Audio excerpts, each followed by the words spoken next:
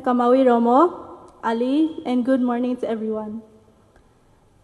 I am your contestant number 3, Tiraya Antonio, and I'm your Miss Palau.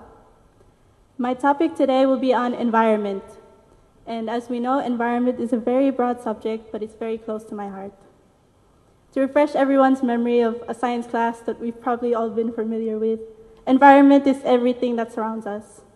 From the land, to our people, to the waters, to the air, and to the skies. It gives us life, and the environment has given us unique ways to live our lives as Pacific Islanders.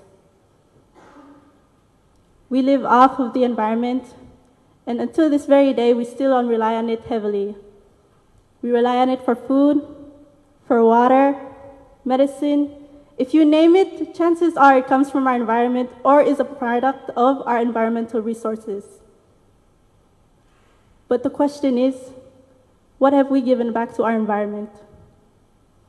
Throughout the years, as our lifestyles have changed, the environment has been something very important to us, but we've had an impact on it as much as it affected us. We face issues today, such as climate change, pollution, the endangerment of animals that live in our environment, all because of our actions and our carelessness. Today, terms like sustainability is more of an obstacle to our future than a practice that we live by. So now, I would like to name the solutions to the problems we face in our environment.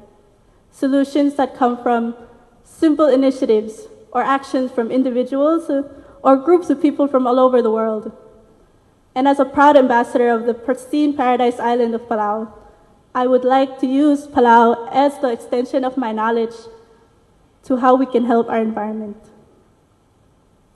We are very strong environmental activists.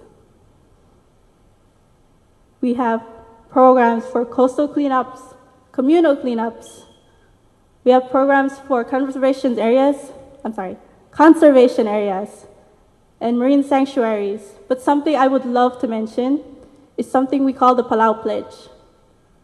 The Palau Pledge is for everyone who comes to visit Palau. To all visitors, the Palau Pledge is something you are required to agree to enter our home, to enter our country. It's something that asks visitors to tread lightly, act kindly, and explore mindfully. It acts as a reminder that our environment is very important to us. It acts as a reminder that our environment is not something we inherit from our parents, but it's something that we borrow from our children.